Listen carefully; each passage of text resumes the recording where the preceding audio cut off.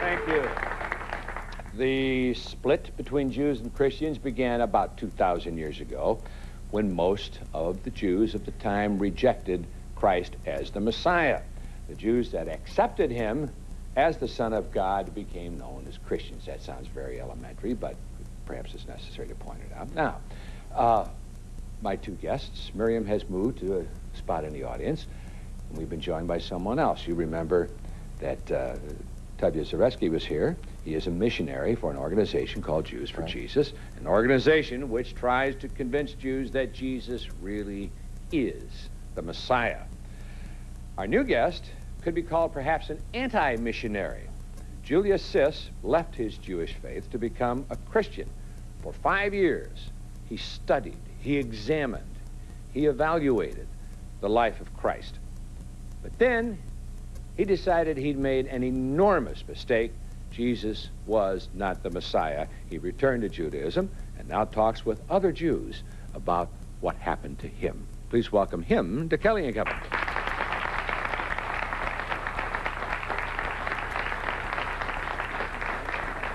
And your teddy bear.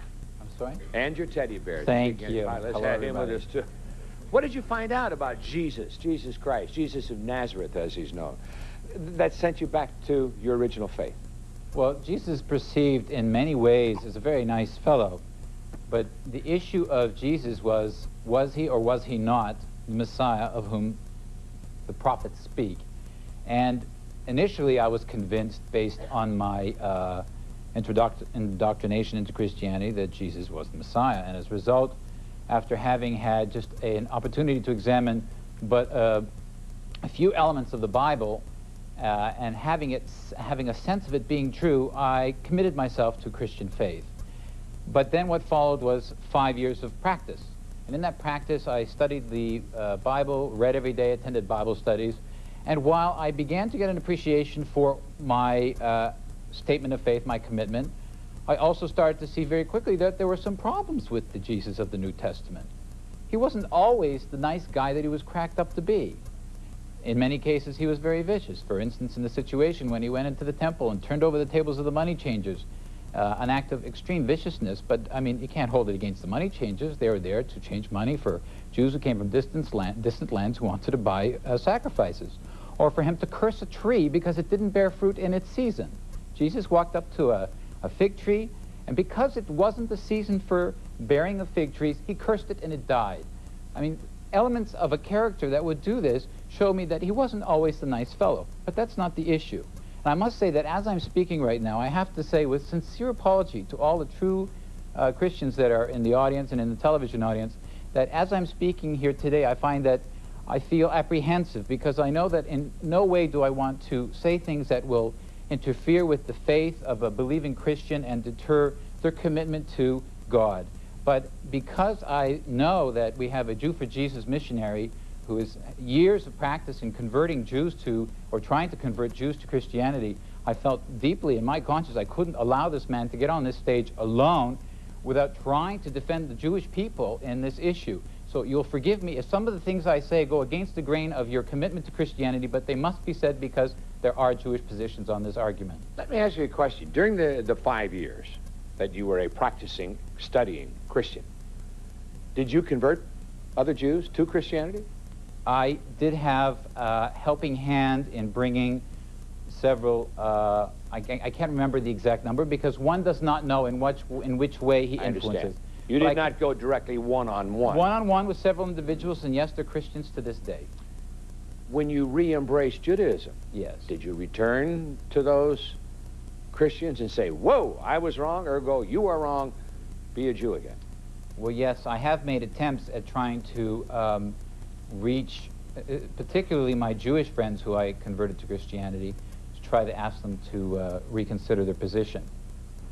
But the problem is, because I no longer believe in Christianity, the Christians that I was involved with paint me as the devil. They say I'm possessed by Satan. And as a result, they instruct these other Jewish believers who I had an influence in getting into their brand of Hebrew Christianity not to have anything to do with me, because to talk with me is to deal with Satan. And they refuse to have anything to do with me. Does this man represent Satan, Tubby? I'm trying to figure out how he converted somebody to Christianity. That's where I'm still back there. What do you mean? You have to expand on that. Well, you can present a message, you can present an issue and let people investigate it for themselves. Human beings can have a God-given intelligence. They can come to their own conclusions. I agree with him 100%. So it's not that he converted people. I didn't say I converted. Told them about Jesus Christ. That actually was my phrase, and he accepted that for expediency's sake. I think that's fair to say. No, I don't. Nobody converts anybody. Is that what you're saying? That's right. That you lead the way, and the individual will convert themselves to my life is a signpost pointing to the Messiah. Okay. But I've got to. I don't think anybody thinks that Mr. Siss is a representative of Satan. I think the idea here is some of us who knew him.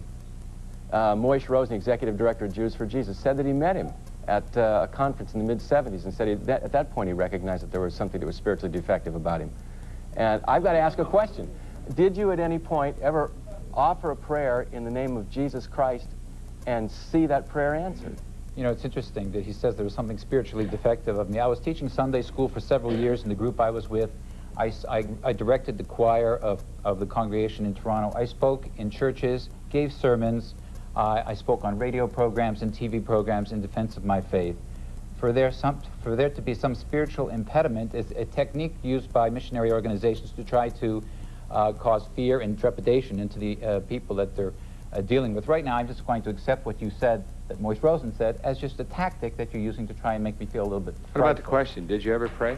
Pardon? Did you ever pray to Christ and have it answered? Yes, I did. So why did you lead him? Yeah, but I also prayed to Christ many times and had it not answered. But does that mean... Maybe you're saying no. I'm going to ask you something. When you flip a coin, I'd like to say one thing. If you flip a coin and you pray to God in the name of Jesus Christ that it be heads, and it's heads, was it Christ that answered it? And if it lands on tails, was it Christ that answered that? Or is there not a possibility in life that certain things will happen regardless of your prayers?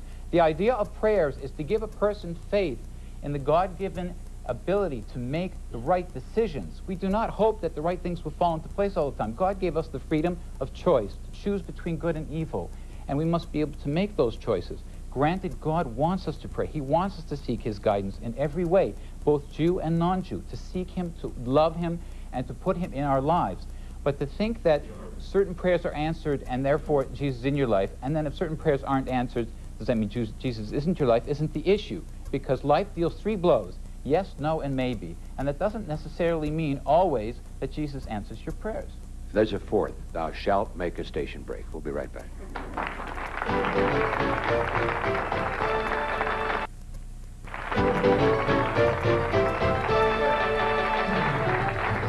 I'd like to address, I'm sorry, I forgot your name. Julius. You said that you felt that Jesus was a vicious person at times, you said, and I can understand why you would feel that way, but on the other hand, Jesus was a man and had regular emotions of men.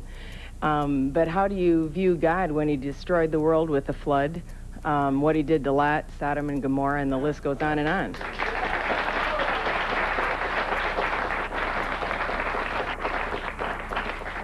First of all, you have a misconception there. God did not destroy the world. He removed most of it, but he preserved it through Noah and his sons, because Noah and his sons proved to be the only people on earth that had any semblance of righteousness. He also saved every species, and his desire was to eradicate an immense amount of evil that was in the world and start it afresh. So he didn't destroy the world. But that wasn't a vicious thing to do? Well, let's put it this way. The world was on the brink of destruction. God does not want to see evil in this world, and he makes it clear in the Bible that those people who conduct themselves in ways that are awful and mean and vicious and crude, some of them sometimes deserving of death as a punishment of their deeds.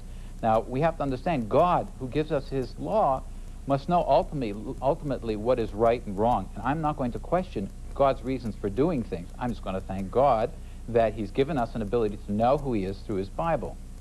Yes, sir. Julian, it seems, though, that you're missing the point.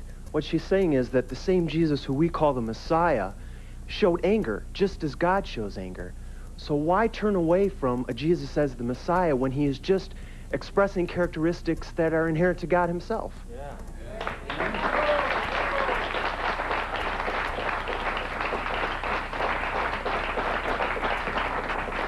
My premise for making these comments about Jesus is because the moderator, John, asked me what did I think of the character Jesus upon reading the New Testament. I just pointed out those examples to show that he is not always painted out in the positive in the New Testament.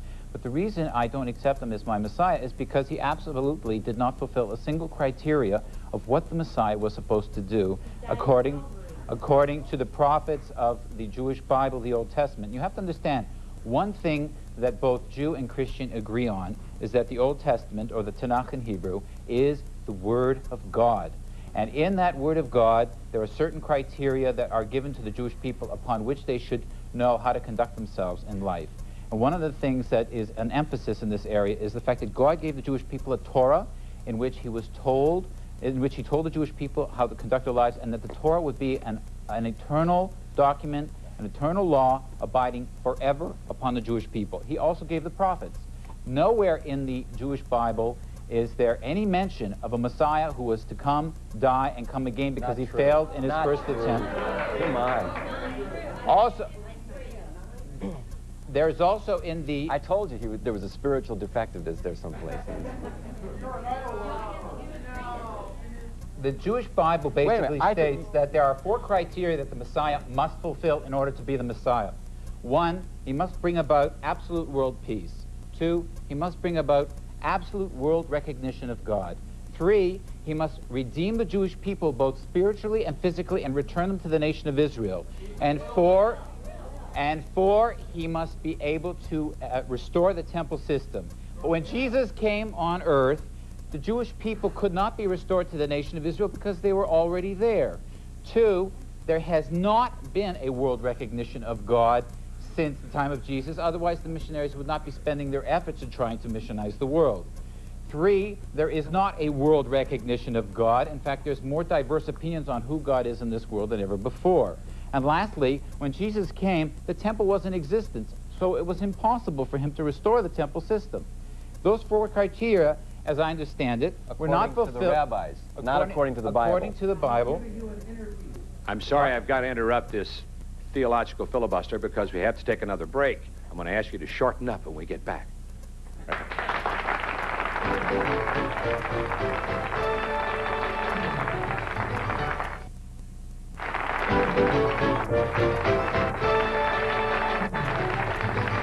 Thank you. By the way, the 2 gentlemen, there's a book, Jesus for Jews, available for $1 from Tubby's organization, which is Jews for Jesus. And on the other hand, Julia Sis suggests 2 books, The Real Messiah and Jews and the Jewish Christianity. And there is also an audio cassette called Voices. We'll tell you more about that on the Kelly and Company hotline. And we have a call waiting, as well as 7 dozen people here who want to be heard. Go ahead, you're on the air. Yes, I just wanted to address the 4 criteria that the gentleman just mentioned. Julia Sis. And specifically, I think the New Testament writers understood what this gentleman is saying. And they wrote and said, particularly Matthew, wrote to prove that Jesus was the king of the kingdom. He was the promised king. And yet Jews have always thought, and this man evidently, that Jesus was going to be a nationalistic visitation for just Jews.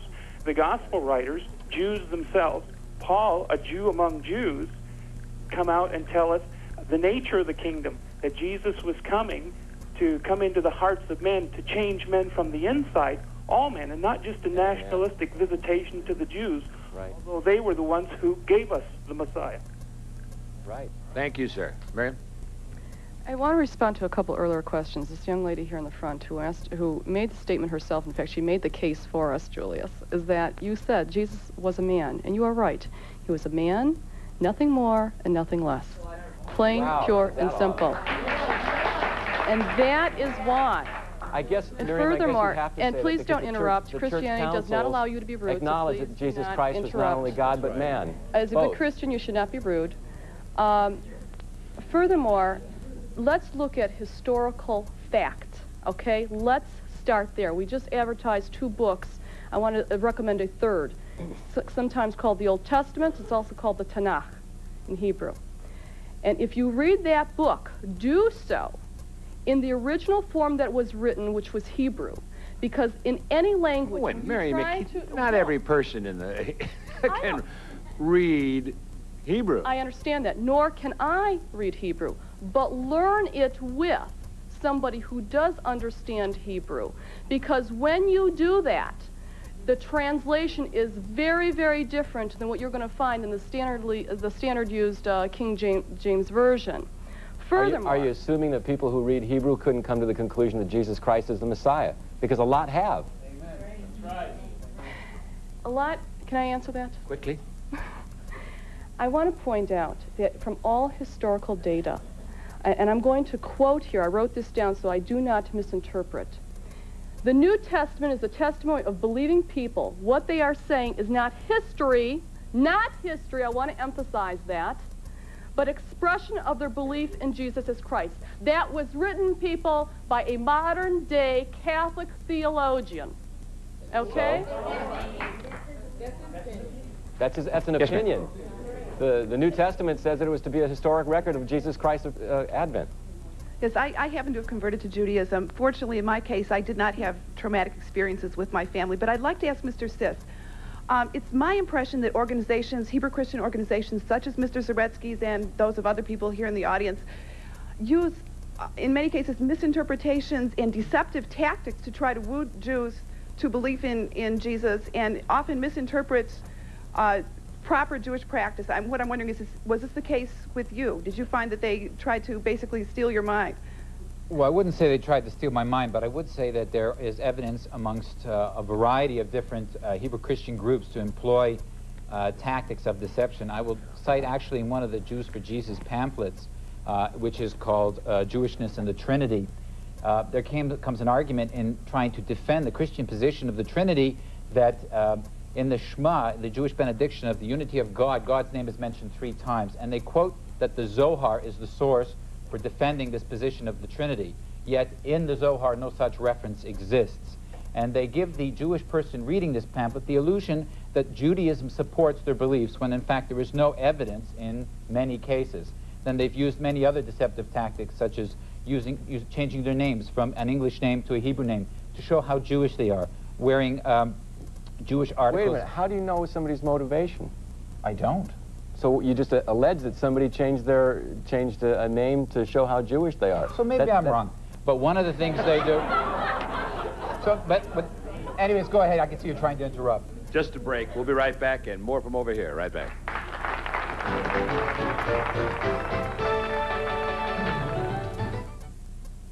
Yes, sir. I have a question for Julius. My name is Rabbi Alan Meyerowitz of Congregation B'nai Moshe in Oak Park. Julius, I grew up in a very assimilated Jewish home with very few Jewish values and really not an intense Jewish ritual life. And sometime in college, I rediscovered Judaism. And sometime in college, I found out what a beautiful, moving experience it was, and how it really uplifted me and made me feel like a fulfilled person, and a person of who I wanted to be, and very, very close to God. Don't you feel that the Jews who are searching outside of Judaism really should come back and look inside and find it within their own and rediscover Judaism? Don't you feel like they're looking outside because of ignorance or for a desire to assimilate instead of finding out who they are and what their roots are? Judaism is for Jews, and Christianity is for Christians. Wait a minute, you just said He's asking you a question. I would like to say one thing that you have to understand in regards to that question, that 99.9999% of all Jews who get involved in any kind of cult have the background of ignorance. No Jew who gets involved in a religious group I was talking about. who get involved in a religious group have the Orthodox background that some of them claim to have.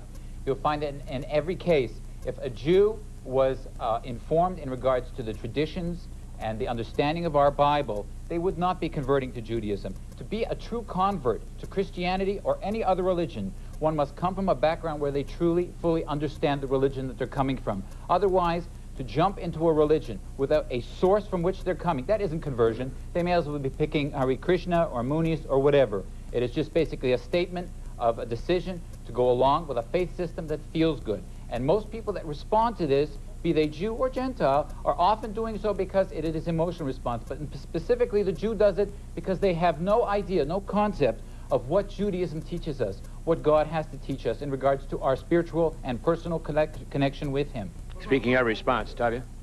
Very simply, it's an ignorant statement to say that, because there have been Jews who have, over the years, been very learned in Judaism and have come to faith in Jesus Christ. Plenty of them. I mean, how much Jewish education do you have to have before it's okay to believe in Jesus? Well, you'd have to say that you'd have enough education to understand that the Jewish Bible, which was given to Jews by God at Mount Sinai to the entire Jewish nation, and a revelation in which every Jew in the nation of Israel accepted and revealed, and the revealed Word of Plenty God. of people with at least that much. The book had been preserved at the cost of many lives for thousands of years. Then comes along a person who some claim to be the Messiah and introduce a document that totally contradicts the Word of God as Jews understand it, and we're supposed to give up everything that we know as certainty for the possibility that the New Testament Jesus is the Messiah. This young man just celebrated a birthday standing up and waiting for you to finish. Okay. Mr. Sis, my name is Jim Kroll. I'm proud to be a Christian. And I'm proud that you are too. I think, in my eyes, you're saying Gorbachev might as well be the Messiah because he's promoting world peace. To tell you the truth, he would make a better Messiah. I think you're wrong right there. You have, that's rude. You had no right saying that. I feel Jesus said it. I feel Jesus Christ is the true Messiah.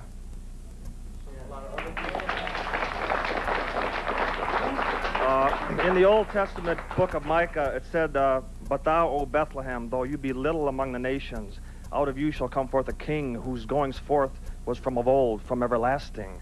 Now, if that's not talking about Jesus Christ, who is it talking about? It is talking about King David. And King...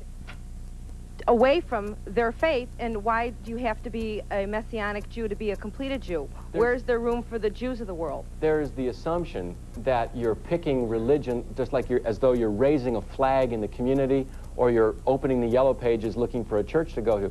I'm talking about a living relationship with the God of Abraham, Isaac, and Jacob, and he wanted that through Jesus Christ. That's the important element here. It's not an attachment to a religion or a people. It's a relationship with a living God, and that's available for Jews and for Gentiles. I have a question for Julius. Do you think, according to the Jewish Bible, the Torah, what kind of sin is it considered for a Jew to worship a dead human being such as Jesus? Could you? He's not dead. He rose again from the grave. Is it considered a major sin for he rose again from the grave? A dead human being? Okay, I don't know what... I know that God commanded the Jewish people to worship him and only him. It's the first commandment, basically, that we should recognize God for who he is. There should be no other gods before him. And as a result, Judaism wants the Jewish individual to worship God in his unity. And we do not believe that God presents himself as Christianity suggested in three parts: Father, Son, and Holy Spirit. And Jesus Christ said, "I'm the way, the truth, and the life. No man comes to the Father but through me." I'm a Jew that came to believe in Jesus 13 years ago. It was very hard coming from my family with friends, but I have continued to believe in Jesus, and I have grown in my Jewishness. Jesus is not something foreign to Judaism. He is the heart and the spirit of true Judaism. And when a Jew believes in Jesus, he is doing the most Jewish thing that is possible to do. This young lady over here who's been anxiously waiting to be recognized. Yes, stand up, please. Okay, Julius, you said that Jesus was going to never was going to restore the temple, and Jesus said he would destroy the temple and rebuild it in 3 days, and he did in his death and his rising again. Yeah. Well, why is it the temple isn't there if he restored it? Miriam just said, "Where'd you find that?" He was speaking of his resurrected body, which was the. Miriam just said, "Where did you find that? Where did you read that?" It's in the New Testament. He built the temple in 3 days. He spoke of. It was said. He said he was speaking of his body. Yeah, he's figuratively speaking of his body. Figuratively speaking, but not actually speaking. There's a big difference. Well, when his body was resurrected, that was a pretty big deal. What'd you say? Separate fact from fiction. What's fiction? The fiction is what you just said. Anything that's figuratively spoken is not to be taken as actually happening. There is a difference between the figurative speech and reality. Are you saying that the New Testament, in your eyes, is fiction? I'm saying it in my eyes as well as Christian theologians' eyes, it is fiction. And more and more evidence required sacrifices for the Jewish people. But the Torah never required a sacrifice for a non-Jew. A non-Jew was always able to approach God directly, without a mediator, just to express himself to God, and God promises that he will hear the prayers of the righteous. You do not need a sacrifice, and there's nowhere in the Torah where a non-Jew was ever instructed to have a sacrifice. An entire city of Gentiles in the book of Jonah repented for their sins, and not one offered a sacrifice, yet all were saved, both physically from destruction and spiritually. John, this question is directed to Julius. I think basically the bottom line is a lot of people are getting real upset and real offended and using personal beliefs and little snippets and tidbits. Well, how can you interpret this way? How can you interpret this that way? Basically, the bottom line, I think what Julius is objecting to is not Christianity, and there's nothing wrong with people believing in Jesus. It's the aggressive missionizing efforts of the Jews for Jesus and the Hebrew Christians against the Jews. And I think what basically the bottom line is, getting away from all the snippets and people's opinions and taking little quotes and everything, is if you read the Old Testament, no matter how accurate or inaccurate the translation is, the bottom line is a common theme comes through that this is an eternal covenant from which you shall neither add nor detract. Now, anybody who looks at the Hebrew Christians and the Jews for Jesus, they don't wear yarmulke because they're not Shomer Shabbos. Maybe some people do little bits and pieces, but they don't follow the Old Testament the way it was written. And it's very clear, like I said, no matter what the translation is, it says eternal covenant from which you shall neither add nor detract. So my question to you, Julius, is being that you were part of these people for so long, how can they get over that glaring problem? Come to Jesus, Jesus is for you, yet they totally add and detract and take and totally change what the Old Testament says for a Jew as an eternal covenant. So the problem is that the arguments in Christianity to present Jesus as the Messiah are very good in many cases, and to the person who is not trained in Judaism, they will find the arguments very convincing, and therefore believe afterwards that the New Testament is the Word of God. When they believe that the New Testament is the Word of God, they use that also as a rule by which to govern their lives. In the New Testament, it says that we are no longer under the law and the Torah, which the Torah says will never be abolished. Well, there were learned Jews who came to faith in Jesus Christ, and I guess they knew enough about it to be able to, they were put it together. spiritually deficient, quote unquote. First, I'd like to say that to Mr. Sist, I guess that is, that it'll be a shame to see that when Jesus comes back the second time, that you'll be looking for him to come the first time. But you know when wait, let me finish. You've talked, and I'm going to talk. Let me finish, okay? You know, it's just a shame that you don't believe in the literal content of the New Testament, because it says, every knee shall bow, Amen. And every tongue shall confess that Jesus Christ is Lord. But my question to you is that if Jesus was not the Messiah, if he was just, you know, what was he? He healed the sick. He raised the dead. Yes. What was he? Was he a prophet? What do you consider him? Okay. A sorcerer? But with even the Pharisees and Sadducees considered the man